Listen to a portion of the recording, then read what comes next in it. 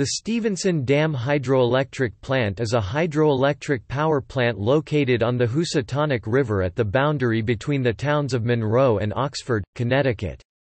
The plant was built in 1917 by the Connecticut Light and Power Company and is currently owned by First Light Power.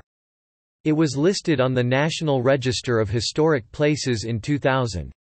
The site includes 3 contributing structures, the Stevenson Dam, the Stevenson Dam Bridge, and the Stevenson Powerhouse.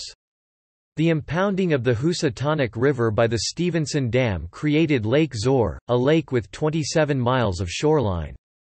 The plant was covered in a Historic American Engineering Record study, Record CT 183. The Stevenson Dam Bridge, a reinforced concrete bridge that is integrated with the dam, carries Route 34 across the river.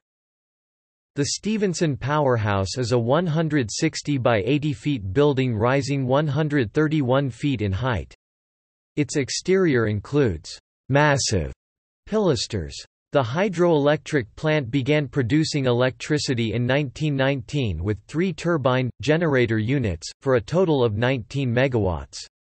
A 4th unit of 12 megawatts was added in 1936 and, with improvements over the years, the plant now produces a total of 28.9 megawatts of power.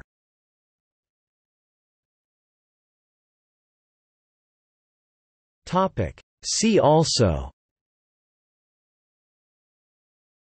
National Register of Historic Places listings in Fairfield County, Connecticut.